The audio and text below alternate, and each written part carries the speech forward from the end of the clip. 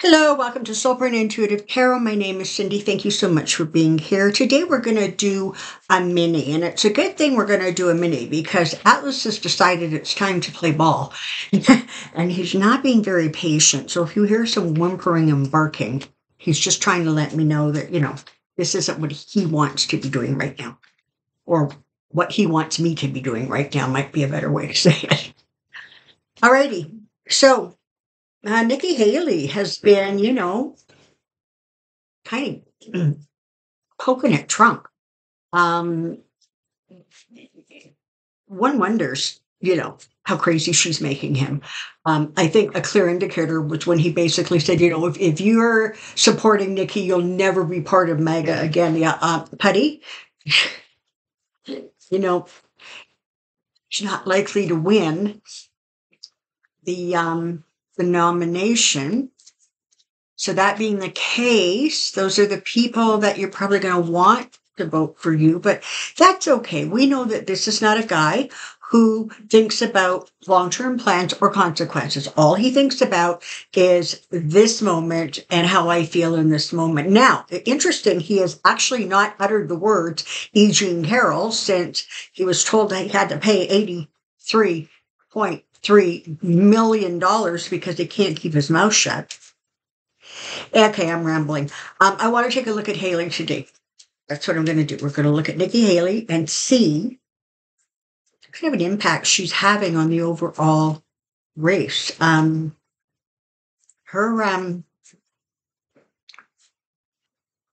fundraising is going quite well. And I think the more belligerent Trump gets, the better it goes for her. So let's see what we can find out, shall we?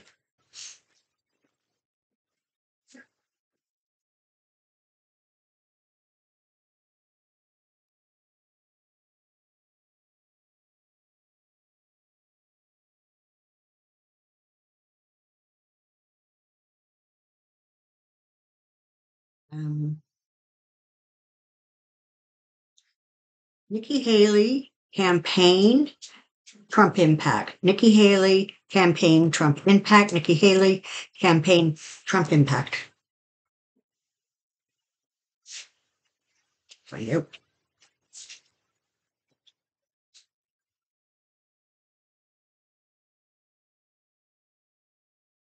All right. She is starting with the sun. So this is where she's at. She feels that she is on the high ground, and she's not wrong. This is an energy about being ready now to start exposing things that she wasn't ready to talk about in the primary, or when there was all those other people running around. This is about her. I don't know that she has any sort of illusions about winning, but what she's about is making sure that as many people as possible who vote for Trump at least hear a little bit of what she has to say. And the more she does that, the better her finances are. He makes threats and her fundraising goes up. So there is that.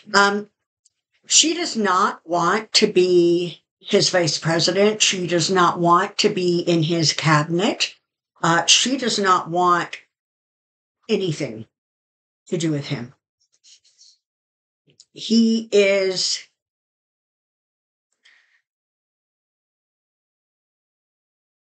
I'm trying to think of the word.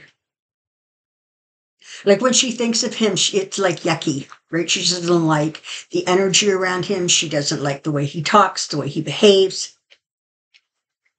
She put up with it when she was ambassador for the UN, because that was a really big feather in her cap. But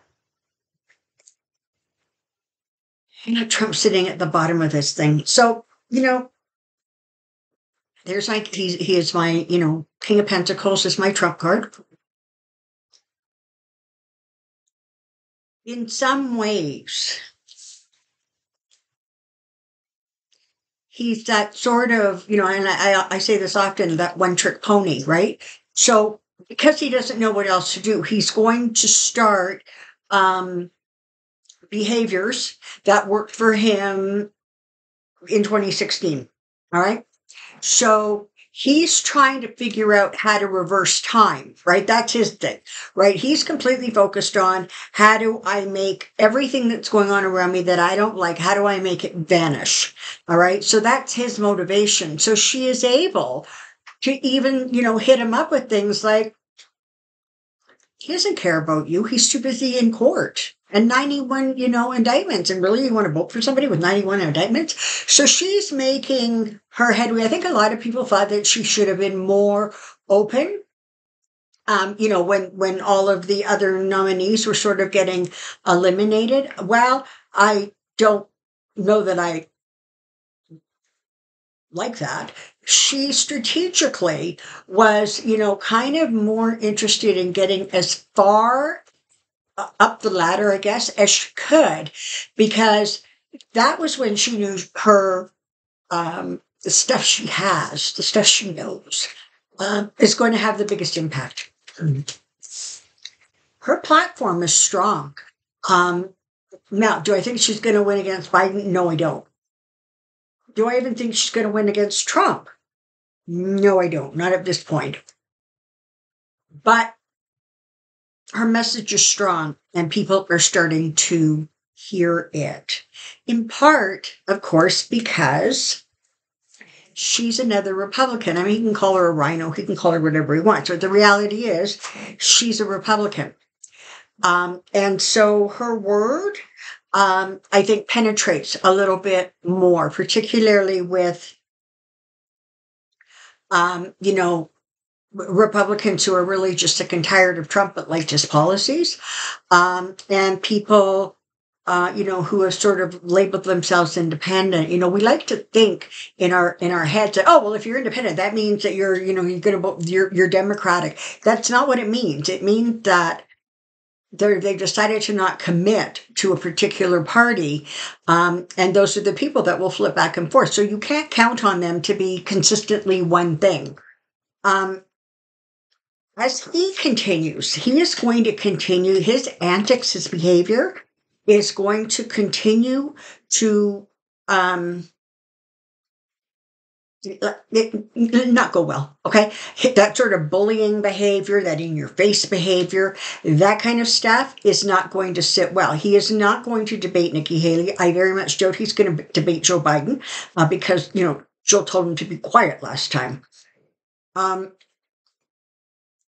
But what you're going to see, rallies, news clips, stupid social truth account, whatever that's called, right? You're going to hear it. Now, Nikki, Queen of Swords, and the Empress, she ain't done yet. She's just not done yet. For her, the fantasy is beating him. But she's highly, highly motivated to stay in as long as she can to continue pushing out the message that he is not a solid choice. That's what she's about. That's where her focus is. And she's going to hang on there as long as she can. She's got the Queen of Swords, she's got the Empress, and she's got the Four of Pentacles, all right? She's not going to go anywhere until she has nowhere to go. And see, the thing is people get caught up talking about, the primary here and the primary there. Those results are obviously important. But her focus is not on the primaries right now as much as it is on talking about Trump and getting that message out. And so it's not about what number she gets. I think what's Carolina's next, and that's her hometown apparently, or her home state, and she's not leading in the polls. Not the point. The point she's getting at, what she's trying to do, is keep talking about him over and over and over again, and these clips keep getting shown. Um, because she's finally being forceful and saying what everybody was waiting for her to say. So that's what's going on kind of energetically in that mix up, right? She's realistic to know that she's really not likely to win, but that isn't the point. Her point is she wants people to take off their blinders. She wants people to see.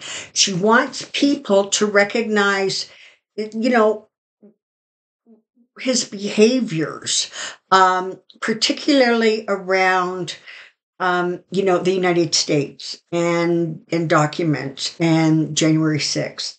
All right. And she's not gonna back down. She's gonna keep on.